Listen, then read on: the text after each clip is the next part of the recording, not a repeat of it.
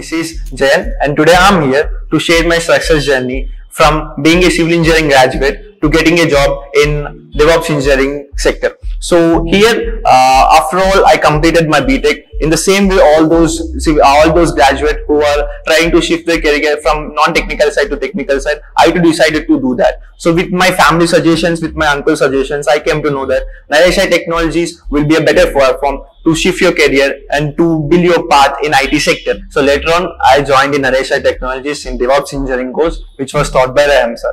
In this overall 2.5 months, I tried to manage being from a beginner level to a pro level. So where I learned everything in DevOps.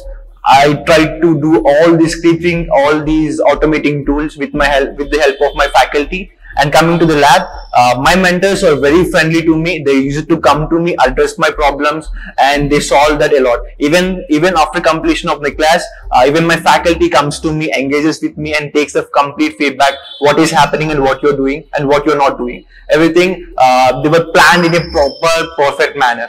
Finally, I just want to thank my faculty, my lab mentors, and everyone who supported me and building my helped me in building my career. So if at all, if you want to switch your career from non-technical side to technical side, if you want to build your career in IT sector, and I would definitely recommend you to take a course in NareshIT technologies because it helps you a lot. Thank you.